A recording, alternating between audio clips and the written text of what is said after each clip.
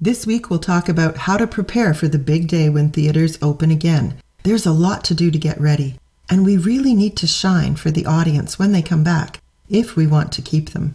You're listening to Acting for Community Theatre, a little show with big ideas, stories, acting tips, and a lot of heart for community theatre artists. I'm Barbra French. People who love community theatre are eager to get back on or behind the stage. But most of us are unable to get together with the friends and theatre families that we adore right now. So what do we do while we wait? We get ready. We use the time that we have to hone our skills, learn all that we can learn, and become the best that we can possibly be, so that when those rehearsal hall doors fly open, we are firing on all cylinders. I'll be providing loads of tips and techniques for both actors and directors over the coming weeks that will help you reach your next level. And today, we'll look at an overview of my top 8 basics on how to prepare for actors. Number 1, work on your body. No, this isn't about losing weight or bench pressing 100 pounds. This is about learning about your body specifically and how to give it the best chance for success as an actor. You can start by asking yourself a few simple questions. For example, when I'm nervous, where do I hold my tension? Do my shoulders go up to my ears? Do my knees lock? Is my jaw tight? Whatever you discover about where you're holding your tension, those are the places to focus on relaxing. So here's a tip. First, find a relaxed and comfortably straight position to stand. Now, you're going to inhale. And as you do, you're going to imagine breathing into those areas of tension. Once you've breathed into them, you can then hold your breath for a few seconds and feel the tension let go and melt. It's good to visualize this in some way as well. And then when you exhale, imagine the tension draining away from those spots with your breath. You can even see it leave with your breath as a reddish fog or whatever you like. Practice this often. You can also find some exercises to loosen the jaw, relax the knees, or simply remind yourself to drop your shoulders throughout the day. Just keep practicing to relax those areas. And get grounded. Many people, when they're speaking in front of others, will take their nervous energy and turn it into motion. They'll shuffle and pace and fidget. All of these things scream nervous person to the audience. So while you're at home and not in front of a crowd, practice planting your feet on the ground and speaking from that place without shuffling around. One of the best ways to begin this process is to find what is called the neutral position and practice that. This will allow you to not only be grounded, but also to be open and available and free to move at any time you decide. Because acting is very physical, and the more you work with your body, the better your acting will be. Number 2, work on your breath. Breathe. Breathe deeply. Inhale through the nose, filling your lungs up from the bottom, and then exhale through the mouth, completely emptying all the air if you can. Repeat this simple exercise often throughout the day or as part of a more organized vocal warm-up. Here's a couple of tips. Stand in front of a mirror and watch yourself breathe normally. Do you see your shoulders rise and fall?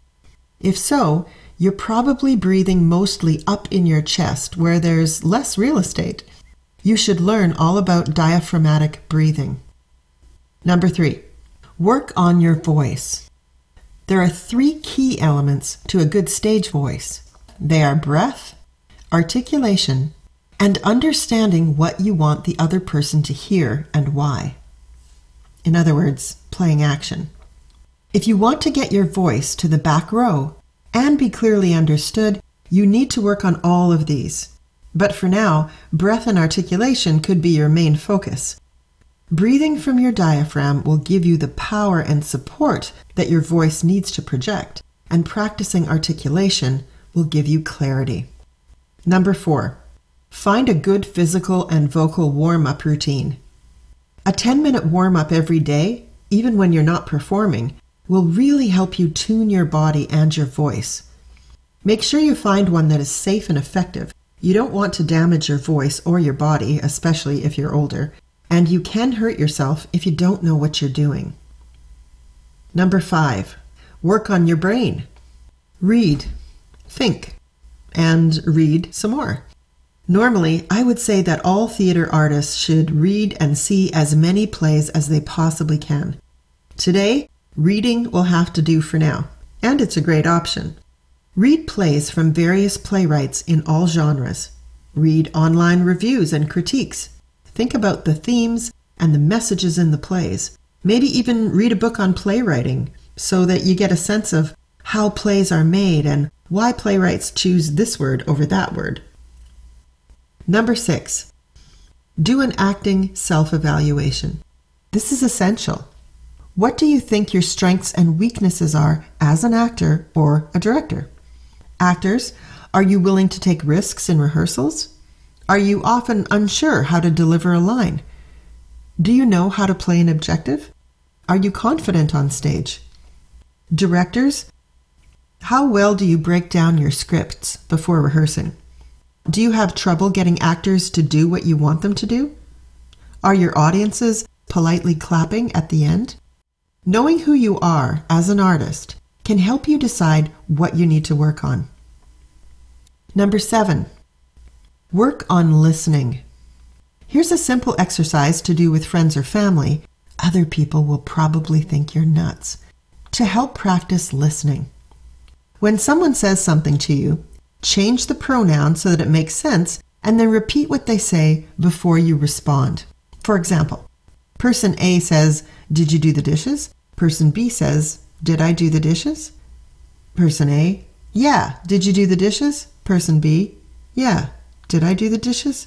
Etc. How long that goes on is up to you.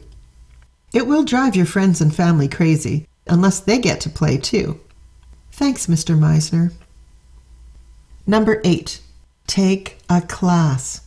If some of the things I've mentioned are unfamiliar or you don't know how to go about learning or practicing them, you need to take a class. If you aren't clear on how to work with some of the terms that I've mentioned here and in other episodes, like action, tactics, objectives, subtext, neutral position, or you just want a great warm-up routine, you should take a class, as these are the fundamentals of acting. And one of the best things directors can do, by the way, is take an acting class. Okay, those are my top 8. We'll dive down a little deeper in the weeks to come, or you can take an online class with me, which I'm currently developing for even more details, tips, and techniques. Drop me an email, and I'll let you know when the course is ready. And please do like, subscribe, and share this podcast, because the more we can get this information out, the higher we can raise the bar on all community theater together. Until next week, I'm Barbra French. Thanks for listening. Are your audiences polycollaborating?